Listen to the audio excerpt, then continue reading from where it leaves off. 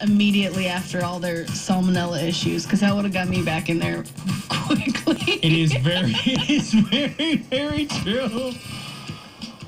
From the Total Traffic Center, I'm John Wyatt. It's a good-looking trip so far this morning on the freeways. You'll find a delay, free ride 43 southbound, 11 minutes Browndy Road into the Marquette. So far, so good 94 eastbound, 10 minutes to get from Moreland Road to downtown, and no problems around the bypass this morning. If you see traffic problems, call the Heiser Automotive Group Total Traffic Tip Line, 414-944-5111.